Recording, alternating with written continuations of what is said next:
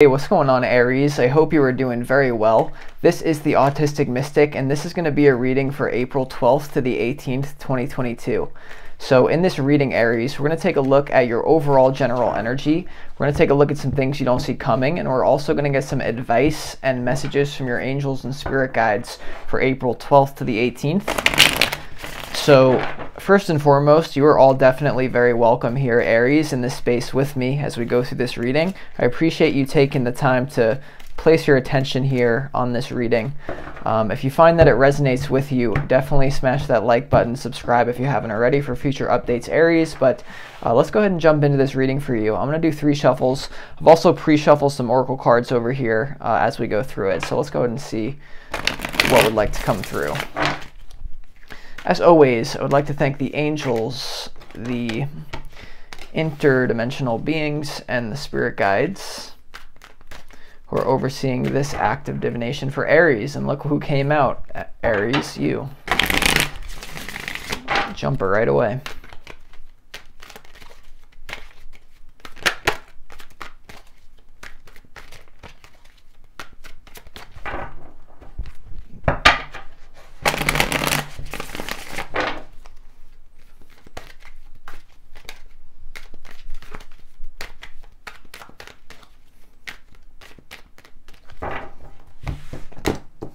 All right, Aries, let's go ahead and see what wants to come through here for you. The Emperor and the Empress. Wow. Wheel of Fortune, centerpiece. Wow.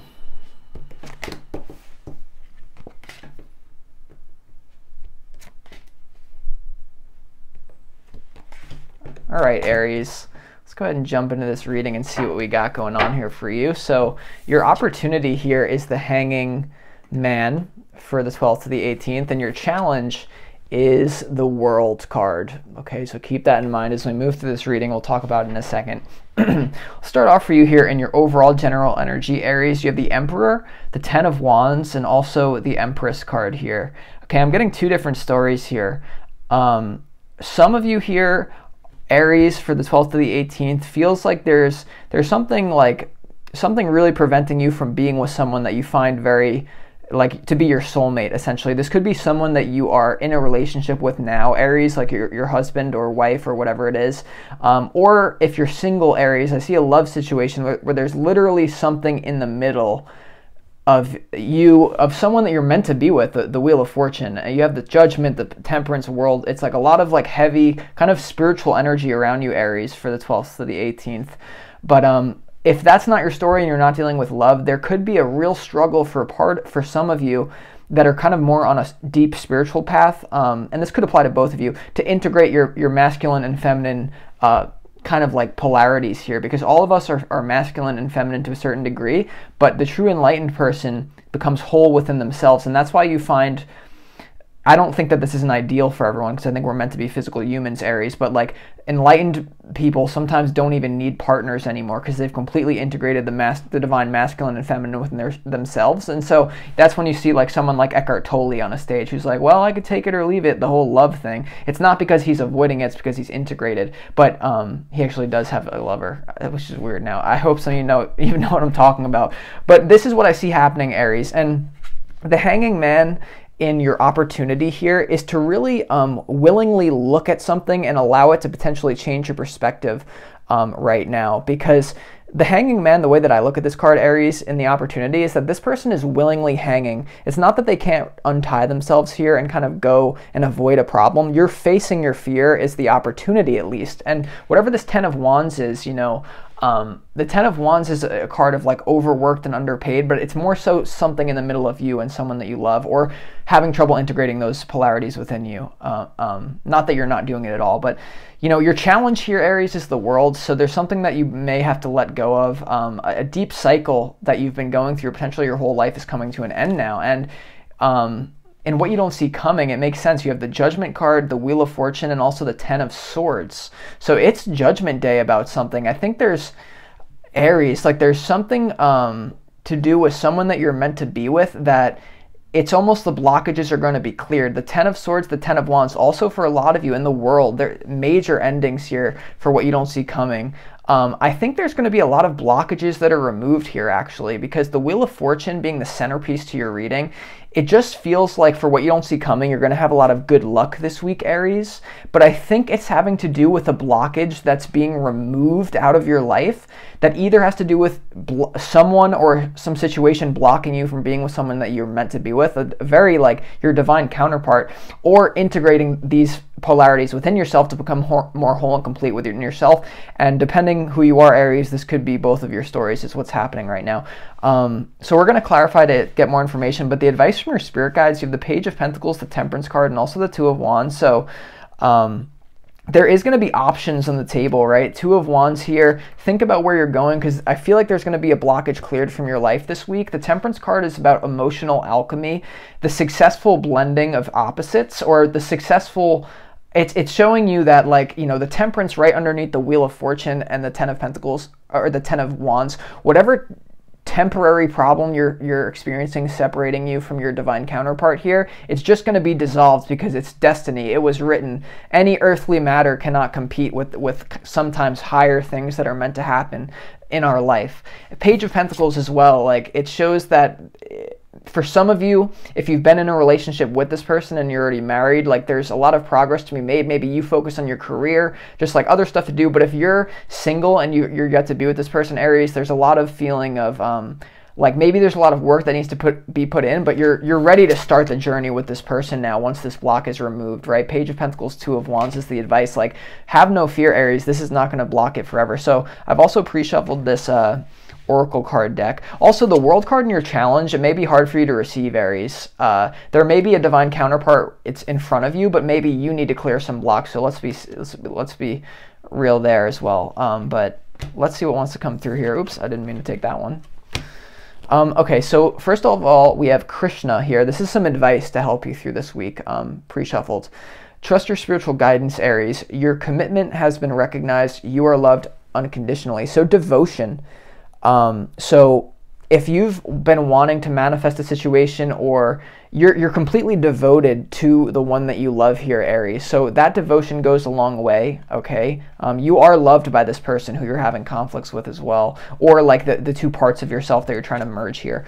Holy Amethyst, divine alchemy, move beyond current challenges, focus on what you desire, and that's the whole energy of this reading. There's a fated connection in this week for you. Judgment. The only one that can get in the way of this connection is you or the other person, like, doubting it, you know? So the only way to ruin it is self-imposed limitation. This is something that's meant to happen. So have that realization, set your intention. You also have heart awakening, okay? Lady Nada. So this may be, you have to forgive someone in your past.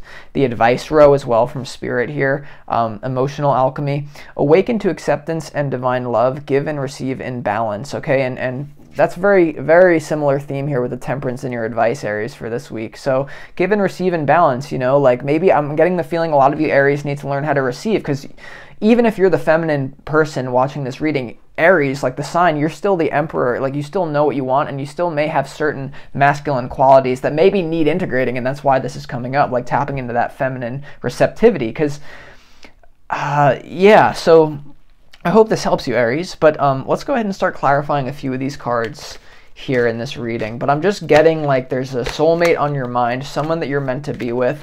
A lot of problems in the way, but they are going to dissolve, and because there's so much spiritual energy around. So let's go ahead and clarify first and foremost why the Hanging Man is here, Aries, in your opportunity for the 12th to the 18th. Let's go ahead and see.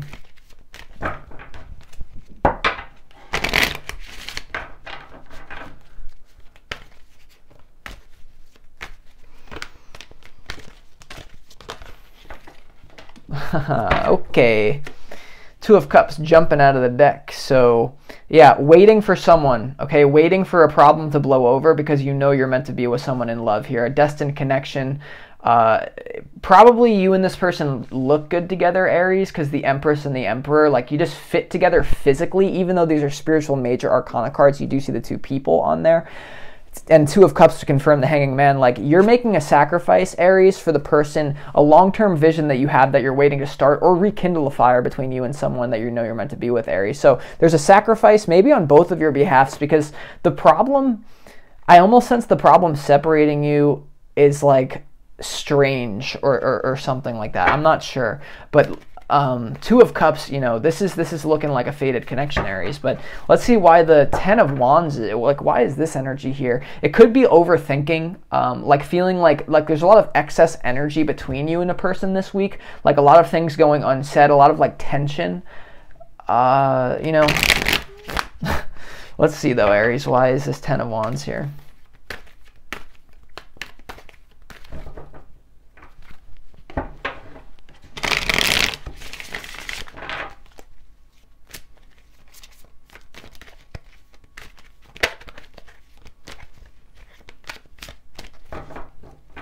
Why is the Ten of Wands here for Aries in the overall general energy? Could be working hard, like working really hard to make this connection work, Why didn't I say that in the beginning?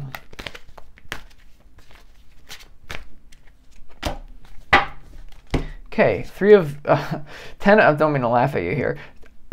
10 of Wands with the 3 of Swords. So there's, once again, I think it's a lot of different things for a lot of different Aries out there, but there's a major problem here in the middle of you guys. That's what it most likely has to do with a third party as well. Maybe one of you are dealing with it's almost like maybe both of you are getting out of a relationship. One of you is getting out of a toxic relationship, but you're meant to be with this person. For others of you though, if you're in a committed relationship with this divine counterpart, Aries, there just seems like there's a major problem here, but I see it going your way in the end. It's going to be there's going to be a shift this week. Judgment Day, right? Something needs to happen on Judgment Day. It's kind of like, and what you don't see coming on Judgment Day, like what happens on Judgment Day is you get real results in the relationship. Something shifts in the relationship. It's like Judgment Day is like fight day. Like if you're a professional like mixed martial artist, you like train all you want, but Judgment Day comes where it's like any athlete, anyone who has to perform, like even me doing these freaking tarot readings, like it's Judgment Day. I'm doing it right now. There's nothing that can save you once you're swimming in it. So you're swimming in something, Aries, here. Now, I do also want to clarify why the world is here in your challenge, because this is you may be having a hard time to receive.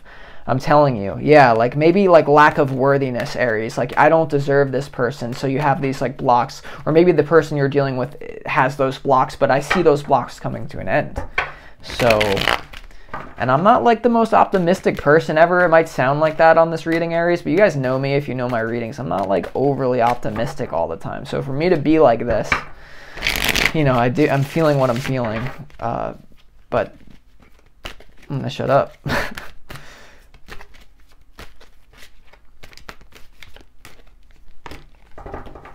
Okay, repeating message, temperance.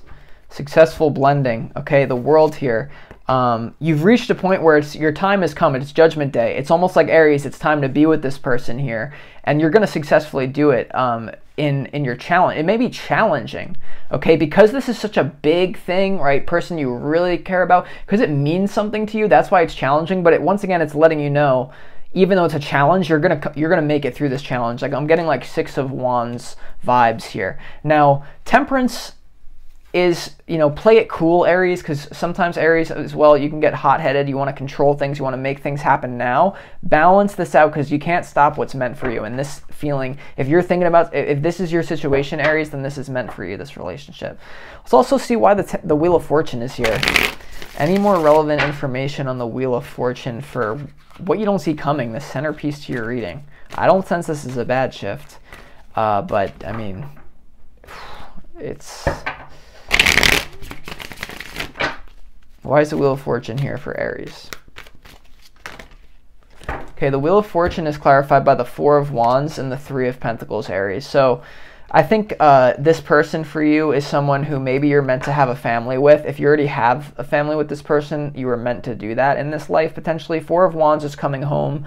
And what you don't see coming. So a change in your home life. I see a good shift in your home life if you're already with this person. If not, there's a creation element to this. This is what you're meant to build with this person. Also, 3 of Pentacles, good for work as well in destiny. So they say when you're with the people that you're meant to be with, you'll often excel financially. You'll excel and when you're with the right person, especially who's designed for you, because soulmates usually are literally made for each other, you will excel in every single area that much further if you don't have this divine counterpart. Now, if some people it's just not their path, and if that's you, Aries, I don't even know if you're still listening to this at that point, but you're meant to combine these energies within you. Because don't forget about that message that came through in the beginning either. Now, I do also, let's go ahead and clarify why this 10 of Swords is here. Any more relevant information? Like, what is the let go here? Because you do have the 3 of Swords. I think it's a let go to this very negativity. I don't see these being like necessarily interconnected as much as you might think based on the looks of it here, Aries. But why is the 10 of Swords here and what you don't see coming? This could be like towards the end of the week too, because I read like chronologically, hanging off here.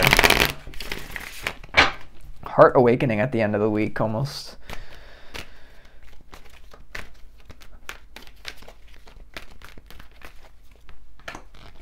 Ten of Swords is clarified by the King of Pentacles here. Okay, very interesting energy. This could be a blockage being removed for someone that like you're struggling with here, like the ending to any financial problems. Now, for others of you, this very well could be a third party that like the energy gets cleared here. Too many temperance energies, too many possibilities. Like there's an ending to maybe someone, this is the third party that leaves the situation finally. Could be a boss at work or like some sort of third party leaves the connection, which opens it for this. So whoever, like the Emperor, the Empress, the masculine, feminine in this relationship or in this situationship, there's a clearing of an individual or a job or something, or lack of money, something for, it's going to be different for each and every one of you, Aries, but something blocking that connection. All right. Now, I do want to clarify this Temperance card here in the advice from Spirit, since it came out here with the World card as well. Why is the Temperance card? And then we're going to pull some, we already have some pre-shuffled Oracle card decks, or Oracle cards, not decks, but I do have decks here. That's not what I'm saying.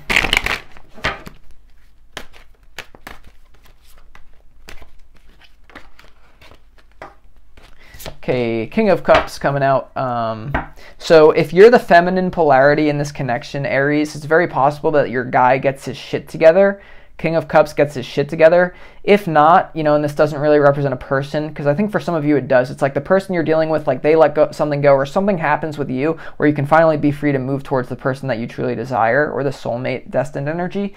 For others of you, the King of Cups, the Temperance card, is the advice is to like feel into this person's pain before you judge them, Aries, because someone like you or the other person might be getting upset about like why isn't it happening, or like what's going on with this other thing. The King of Cups is someone who can hold space for another person, be very aware of emotional undercurrents, and not really say anything, but be an energetic, supportive person. And so there's a like a Bible verse or like something that I think applies. It's just a universal law, like do not point out the splint in your brother's eye when you have a log in your own eye. So it's like you could really tear this person apart maybe for a mistake they're making that you feel is threatening you, or I actually sense that's maybe vice versa for some of you. But the energy here, I think you know what I'm trying to say, Aries.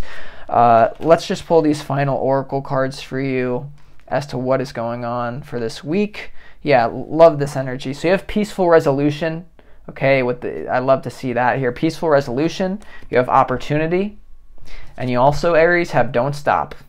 All right, so with that being said, I'm going to leave you with those messages. I hope that you enjoyed this reading, Aries. If you did and you want more information on your situation here for this week or your life in general, feel free to book a personal reading with me. You can find the information on that in the description box underneath this video. But it's always great to do these readings for you either way, Aries. Thank you so much for watching, and I'll talk to you next week. Hope you have a great one. Peace.